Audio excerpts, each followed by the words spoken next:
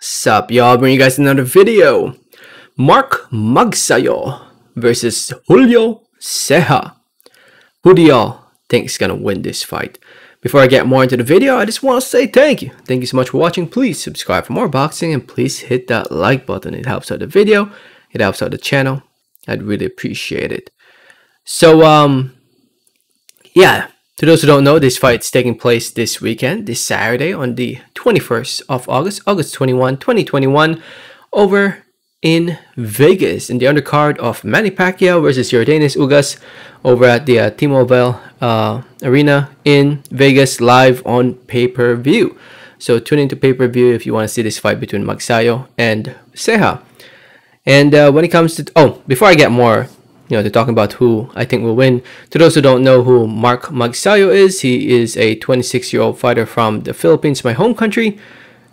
22-0, 15 wins coming by way of knockout TKO. He's coming off a win against Pablo Cruz. TKO win in the 4th round.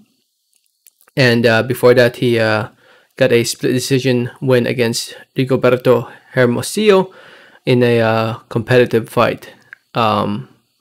Yeah, he didn't look so great in that one, I'm going to be honest. But here he is, fighting in the undercard of a big fight, a big event under, the legendary Manny Pacquiao against Julio Ceja, a fighter from Mexico with a record of 32 wins, 4 losses, 1 draw, 28 wins coming by way of knockout TKO, who's coming off a draw against Brandon Figueroa.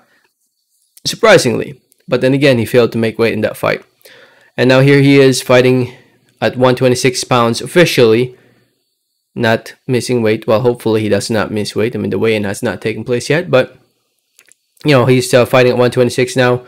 And can he beat Magsayo, who used to be number 2, I believe, in the rankings for the WBO, if I remember correctly? Now he's not too high on the rankings anymore, partly due to inactivity and the level of opposition he's been fighting. But anyway, here he is fighting Julio Ceja, and I'm going to be completely honest, man. I'm going to be honest. If Magsayo loses this fight, he should just retire. It's a fight that he should win if he wants to move on to bigger and better things. It's a fight he should win at least at this point in his career as well. Magsayo, I think he's definitely better compared to 2 fights ago. I think after every fight, he gets better and better. And him versus Ceja is a perfect fight for him. Ceja will be right in front of him to hit. Ceja will come forward. He will try to rough you up. He will fight you in the inside. He is your typical Mexican fighter who comes forward, likes to let his hands go, showing a lot of heart and determination. And he will show that in this fight. Don't get me wrong. I think Ceja will definitely show a lot of heart and determination and toughness and speed. But in the end, I think Magsayo is a better boxer, smarter, and under Freddie Roach and everybody at the Wild Card Gym, I think he will continue to improve as a fighter, and he should be able to go out there and he will struggle a little bit. I could definitely see him struggling in the early rounds a little bit, but in the end, I think Magsayo should be able to win this fight. TKO knockout in the middle rounds, 5-6, I would say. I think it's scheduled for 10 rounds. So I think in round number 5-6, TKO win for Magsayo.